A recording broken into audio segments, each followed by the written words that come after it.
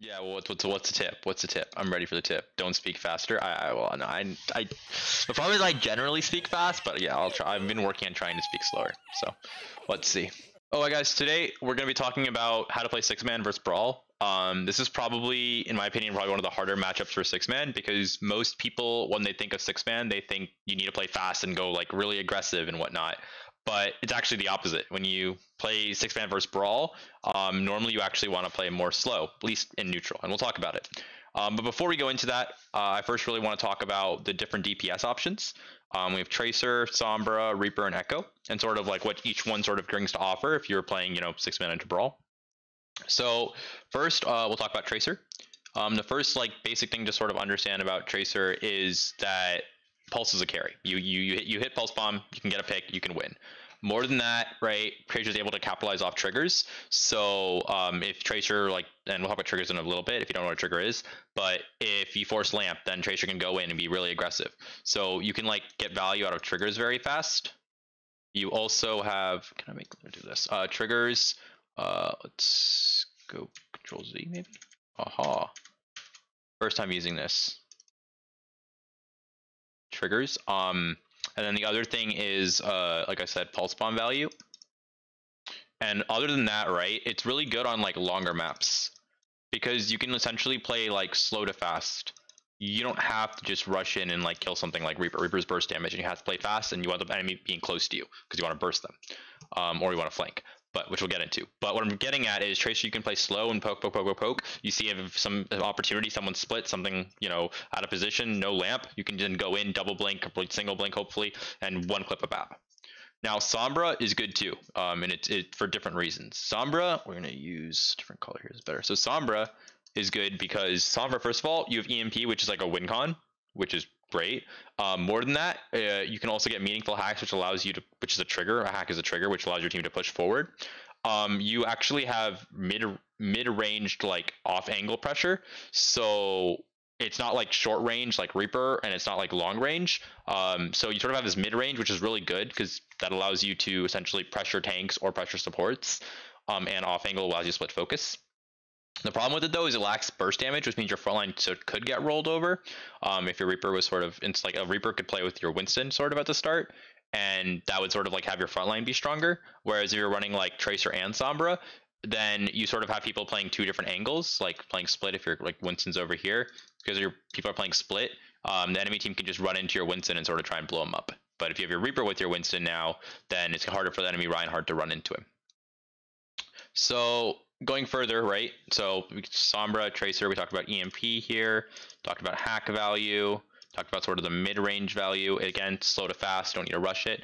Reaper is really good on enclosed maps because you're going to be able to burst things down because they're close to you. If it's a long-range map, it'll take forever for Reaper to rotate, so it's not good.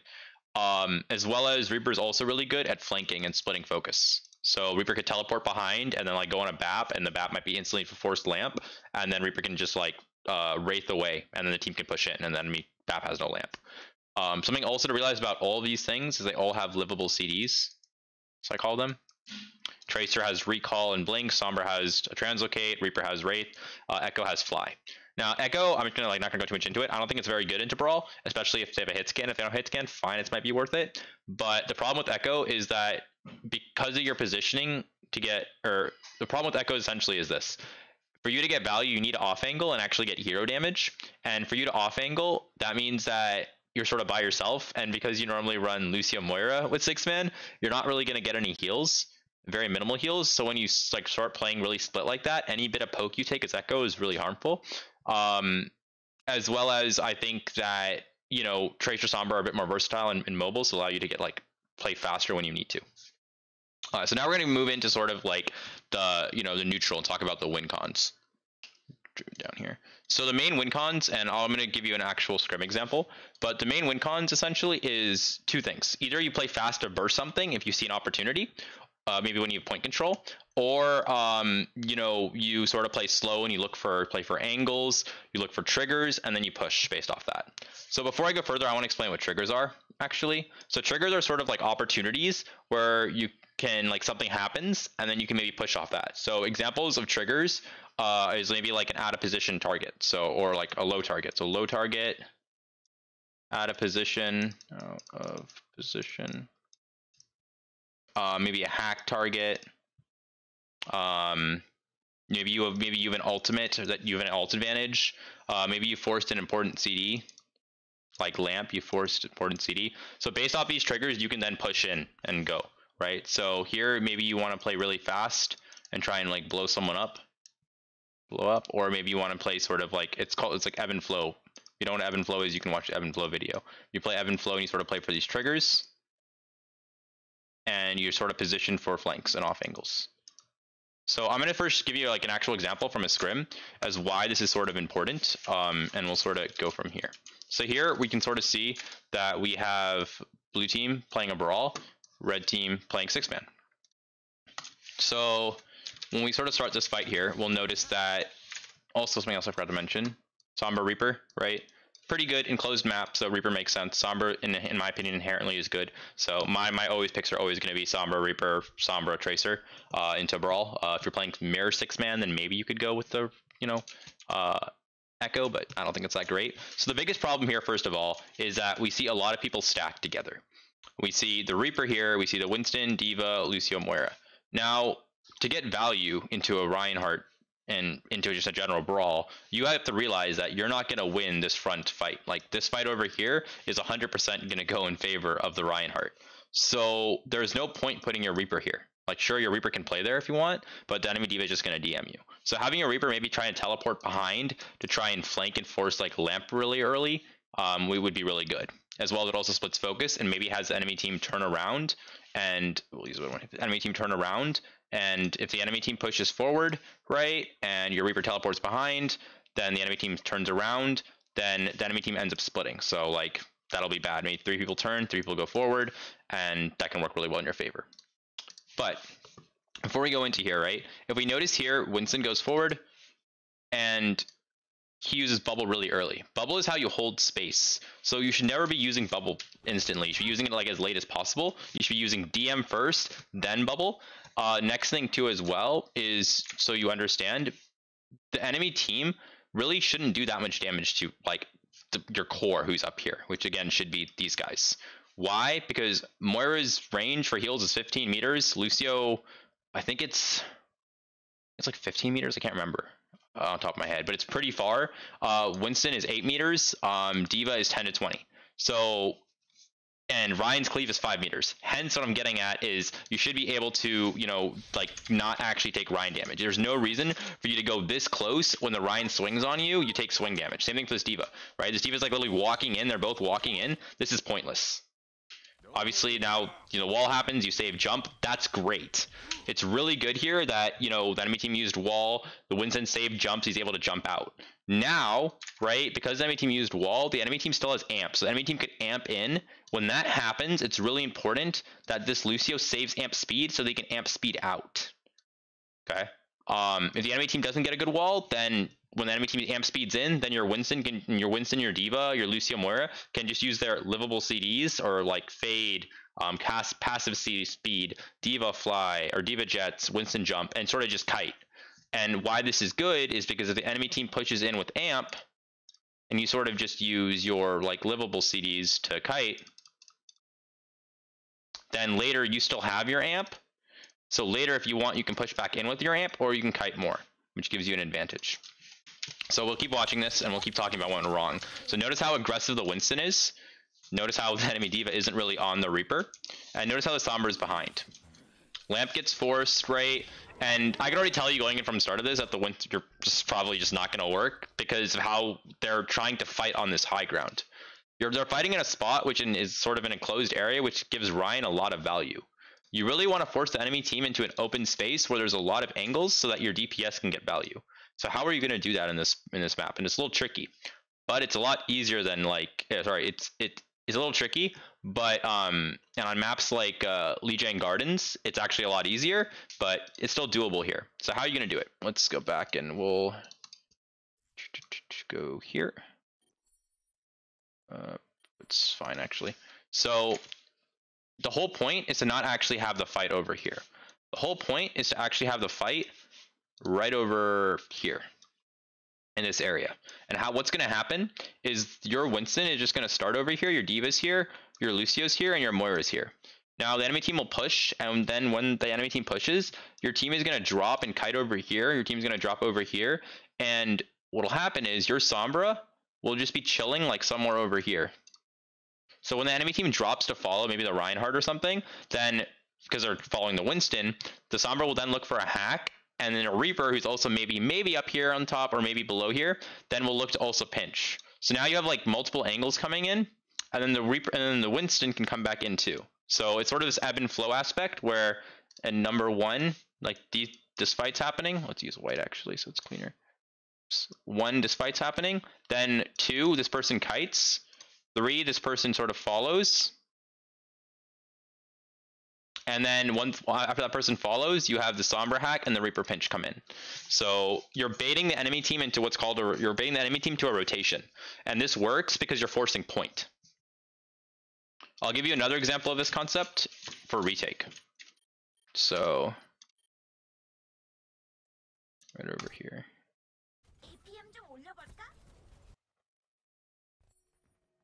Oh, let's see. I think this fight over here. So this fight right over here. The enemy team is looking to retake. Unfortunately, they don't have any ultimates, so how are you going to approach this? Well, these guys are on high ground, and they're not on point. So, and it's a mistake. Their D.Va should actually be on point. But what you're going to do here is you're actually going to have your D.Va drop to point here, and then when their D.Va drops, your Sombra now, again, is going to like hide over here, and your Sombra is going to hack their D.Va, and then your team will just push the D.Va. And you're going to get a pick off that. And your Reaper, again, can play some other position. While this whole thing happens, maybe your Reaper teleports high ground and looks to, like, pinch. He doesn't necessarily, again, need to play with the team. He can do his own thing. And that's the power of Reaper because he has Wraith. And he can also burst. If he's playing with your Winston, it's not very valuable because he can just get DM'd. Also, when you have so many different angles of aggression happening, like, you know, Sombra, Reaper, and then D.Va, and then the Winston, like you have this many things, it's really hard for the enemy D.Va to keep track of all these angles, so it'll be hard for the D.Va in general to like mark the Reaper. So this is the same strat that you can do. Something else, but going back before I go into retakes, going back into the neutral fight, right? So we sort of talked about how, you know, you sort of play this ebb and flow, you play for triggers, you play slow, you bait them. We talked about the example of forcing a rotation where you sort of want to force point. However, this isn't always the case. Sometimes you can't force point. Sometimes maybe, you know, you're just not able to. So let's say, you know, the fight's happening, oops, on high ground here. Or better yet, let me get a better example actually. It'll take me a second though. A few moments later. Hopefully this is something everyone can relate to. So maybe the enemy team on Lijiang Gardens just tellies to point. So they tell you to point with Brawl here. And I'm just gonna say Brawl, they're on point. And you're playing 6-man and you're over here. So your Winston's over here. Now, when this happens, right, you want to bait your Winston. So the enemy team looks to sort of run into your Winston. So they look to push in. But when that happens again, maybe you have your Reaper behind. Maybe you have your Sombra on an off angle. And then your Winston sort of uses passive speed and just kites back. So your Winston will kite back. And then maybe if needed, he can jump. Maybe he jumps back over here now. And while this is happening, right, it's not just your Winston that's kiting. It's the D.Va, your Lucio, and your Moira. And then as, you know, this sort of kite happens, your Sombra gets value. Your Reaper gets value. And eventually, again, same concept. The enemy team is forced to turn, right, for these people. And when that turn happens, then your team will actually look eventually to push back in. So this is, again, forcing a rotation. But here, in this situation, you're forcing a rotation on Winston. So force point is one, but then now the next one is bait Winston. Okay, so now we talked about forcing rotations. We talked about angles and split focus. That just happened naturally. Positioning, we've sort of talked about as well, where we want sort of the DPS always playing different angles. We want the Winston playing sort of like the main part. D.Va's close to Winston, but not necessarily stacked on the Winston. And then your Lucio, Moira are around there. Moira's job is to keep Winston alive. Okay, so this is all done. Now we'll move on to retakes, and we already sort of like briefly talked about it, but we're gonna go back and look at this retake. So I gave you a retake example where essentially you can force point and approach it that way, but I want to give you another example of how you can approach retakes too. And so here in this retake right over here, they don't have ultimates yet, and obviously if you have an obviously if you have an alt for retake, that's just going to make your life easy. So you see here, they're close to primal. Well, if they have primal, they can primal the enemy team off, displace them. Like imagine the primal happens here, maybe the Reaper's over here, or he like tellies like under. Sorry, let's do this. So imagine like the Winston comes from here, the rest of the team comes here, Reaper plays over here, the Winston jumps up, primals, dislodges, Reaper comes here, rest of the team pushes here. Again, pinch, multiple angles, hard for D.Va to deal with, get a lot of value.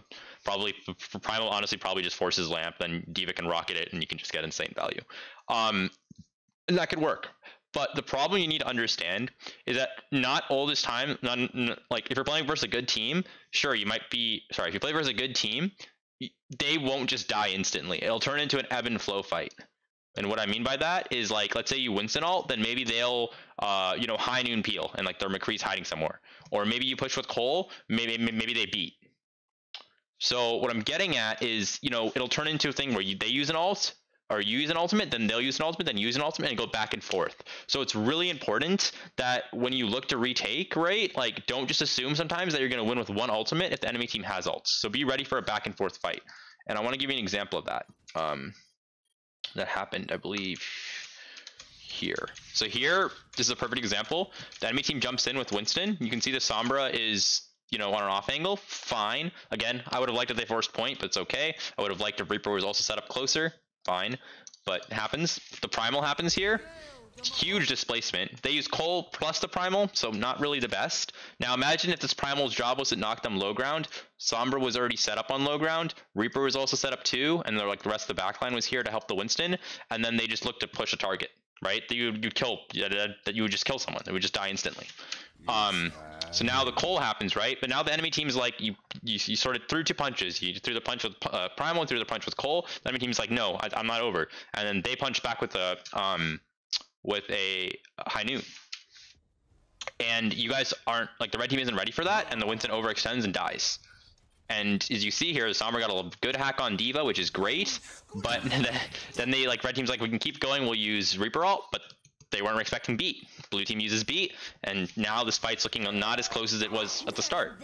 D.Va bomb happens, like lamp wasn't forced till late, huge D.Va bomb, but they didn't really actually pressure or kill their tanks, so the enemy team was able to hold space. So keep in mind when you're retaking, this sort of ebb and flow is going to happen. Something else to keep in mind, right, is in general when you're playing versus 6 Brawl, if you don't pressure the Reinhardt, you're going to run into an issue because the Ryan will just hold space and that'll be a problem because the Kree will just pop off.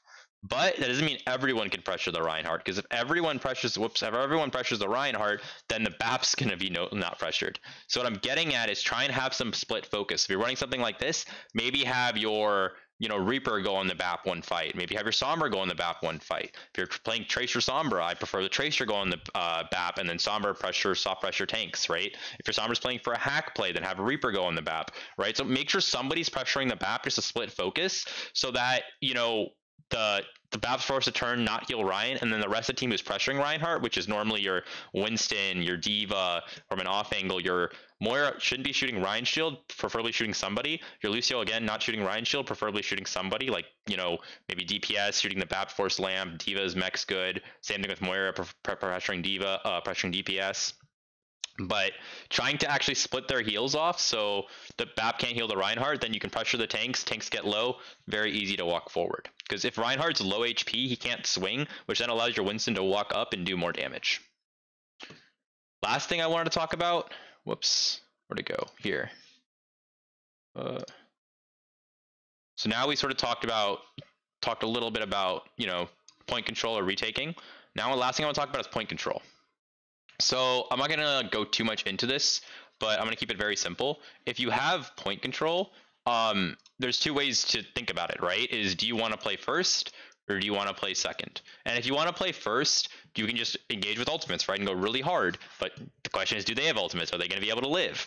So sometimes if you want to go first, maybe do some soft pressure while they're rotating to force lamp or force CDs. So if the enemy team is maybe looking to like rotate like this, maybe you have some soft pressure, like someone over here, like a Tracer Sombra, like, pressuring, and maybe there's Sombra's behind, and you sort of pressure, maybe force lamp really early, and then when the enemy team like rotates over here, right, when they're maybe in like an open space like this, then you collapse on them when you come from multiple angles. So try and maybe do some pressure first, then go really hard. Also keep in mind when the enemy team is retaking space, they normally have to use ultimates to take space. So, and that sort of leads into playing second. So what I'm getting at with this is, if you know the enemy team is going to push with window or push with beat, why are you going to, just run in with coal or something? If you know they're going to like push with beat, if they're going to push with high noon, they're going to push with window, then instead just play second and play passive tempo. And if you don't know what passive tempo is, you should watch the 6-man playstyle video.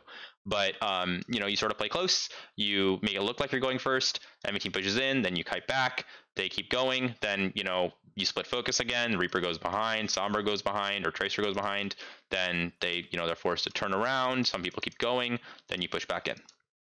And that's sort of the concept of playing slow or passive tempo. Hopefully this helped a lot. It's again, it's a very different play style, not a lot of people think about properly, where it's like, oh, we need to play fast, right, because we're 6-man, but you actually really need to play slow, and you need to be able to kite their engage and bait your Winston, bait them into open space and rotations, and get value out of your DPS from angles. I hope you enjoyed, and I hope you learned a lot. Thank you.